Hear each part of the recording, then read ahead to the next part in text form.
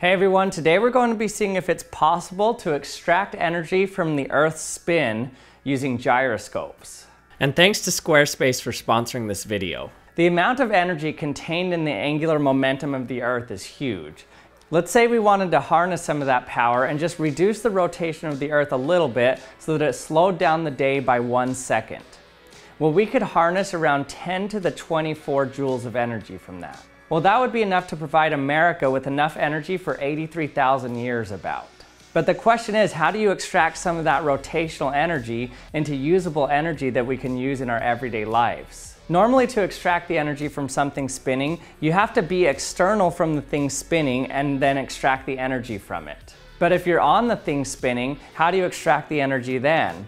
Well, you would need something that's able to stay still relative to some external reference frame. And what do we know of that stays still relative to external reference frames? A gyroscope.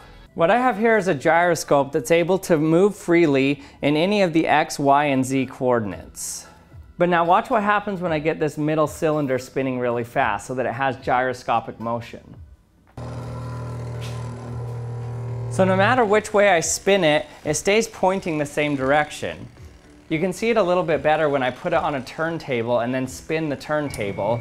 You'll notice that the turntable just spins around the gyroscope. So this is now pointing in this direction. The gyroscope is going to want to stay upright now. But now what happens if I spin this turntable below it? Let's turn it on and see.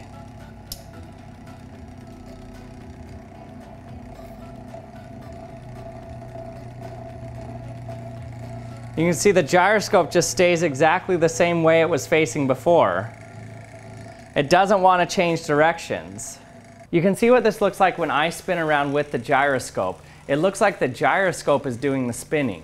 So how are we supposed to extract energy from this? Well, notice how when I was spinning around in a circle, it was as if the gyroscope was just turning on its own. So what that could mean is that if you just get a gyroscope spinning up fast enough and have it pretty frictionless, as the Earth rotates, it's going to stay pointing the same direction it was when you initially started spinning it, but as the Earth rotates around, it's going to appear as the gyroscope just starts turning.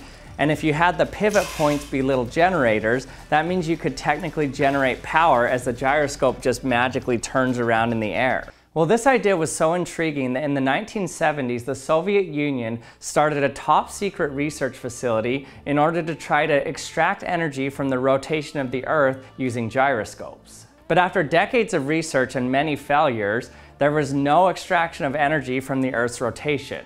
So why is it so hard to extract energy when it seems like it would be so easy? Well, let's look at this a little bit closer and see what might be the problem. We said we wanted to extract energy from this. So to do that, you're going to have to apply some resistance to the thing that's rotating. That resistance could be an electrical generator that you're generating electricity with, or you could be winding up a big spring that eventually will unwind and generate some electricity for you. But in any case, we want to apply some resistance to the rotating gyroscope. So as we're spinning around here, let's see what happens if I apply some resistance to this. You can see that it actually just falls over on its side until it's completely flat, and now it doesn't rotate anymore when I rotate. Little resistance here, turn, a little more, turns, a little more. Now it's completely on its side. So it seems that all is lost. After just a slight rotation of the Earth where you're applying some resistance, it's going to turn the gyroscope on the side, so now the gyroscope isn't going to apply any rotation that you can extract energy from. So you can see that the gyroscope always ends up wanting to align its axis parallel to the Earth's or the spinning axis. This is actually the way that a gyroscopic compass works. So it seems that it's not that easy to extract energy from the rotation of the Earth using gyroscopes. But we do know that you can extract energy from a certain movement using gyroscopes. I showed this in a previous video with my gyro exercise ball. With this ball here, after just an initial spin, you can actually get it spinning really fast and extract energy from it. You can see that I'm actually lighting up LEDs here. So just by doing this motion with my arm, it's extracting energy from my arm to light these LEDs. And I can keep that going indefinitely as long as my arm's moving. There's no batteries in this whatsoever. I'm applying the power to it by moving my hand back and forth like this. Or you kind of gyrate it around in a circle like this. Now the way the gyro ball works, I explained in a previous video. You can go check that out. I'll put the link in my description. So even if we could do this kind of stirring motion with the rotation of the Earth, we're only doing that once every 24 hours. So it seems like it would be a really hard mechanical device to be able to spin up a gyroscope like we were doing with this gyro ball here.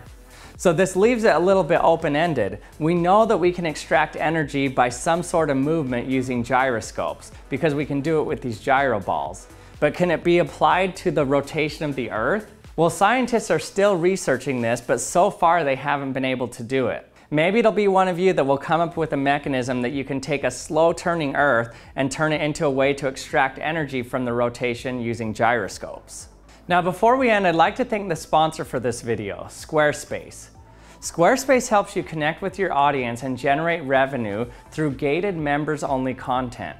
You can manage your members, send email communications, and even leverage your audience insights all in one easy-to-use platform. Squarespace will help you create a community on your Squarespace website with a fully integrated commenting system that supports threaded comments, replies, and likes. You can even use their powerful blogging tools to categorize, share, and schedule your posts too.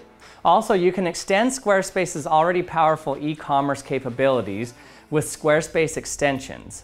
These are new third-party tools that can help you manage inventory, promote products, streamline bookkeeping, reconcile and file sales tax, and ship items across the globe.